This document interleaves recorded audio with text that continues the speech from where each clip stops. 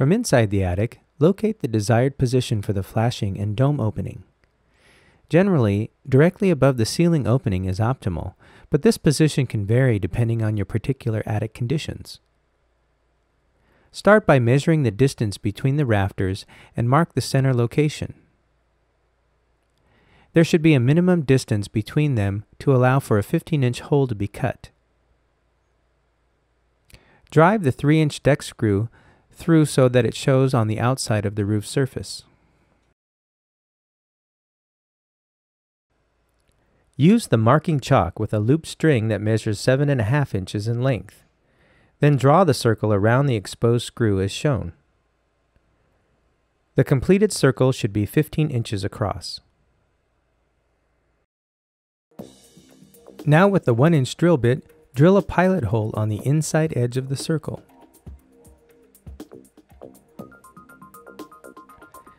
Then insert the reciprocating saw to cut out the material.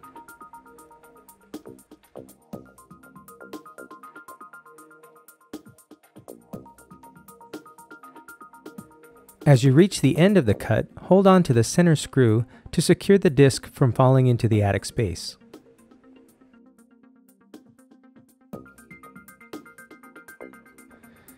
Before proceeding, take a moment to sweep the area clean of any debris left by the saw.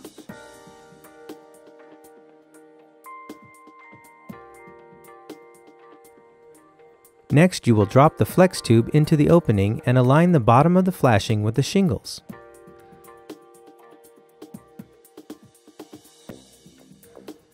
Use the chalk to make outer marks on the corners to indicate the overall footprint of the flashing. Once marked, you can remove the flashing and tube to begin the shingle removal. The requirement is to remove enough of the top half to 2/3 of the surrounding shingles to allow the flashing to sit on top of the roof decking when installed.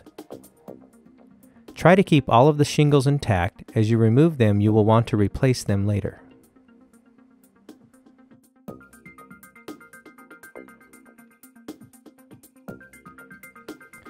Apply a bead of waterproof sealant or roofing adhesive to the bottom of the flashing.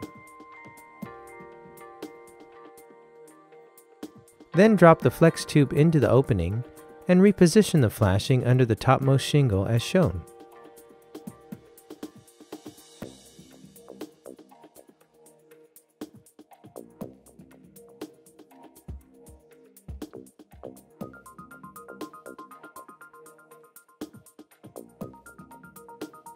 You can use roofing nails or the standard mounting screws provided to secure the flashing.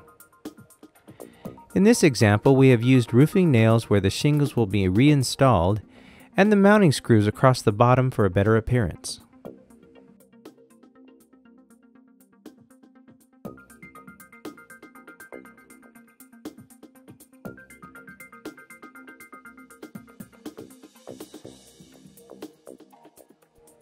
When replacing the shingles, you will want to trim them to length so they fit about 1/2 inch from the edge of the square part of the dome assembly. Use roofing nails to reattach them to the roof, but do not pierce the flashing itself. Use a framing square or straight edge to square off the cuts. You will want to start at the bottom row and realign them with the outer shingles in the same pattern.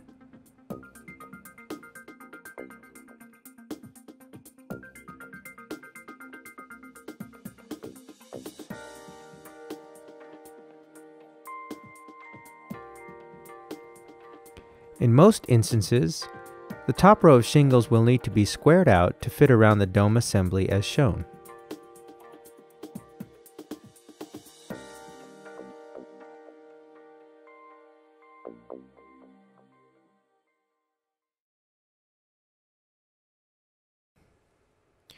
The Skylight tube requires no maintenance, but you may want to rinse off the dome annually to keep it free of any dirt or debris.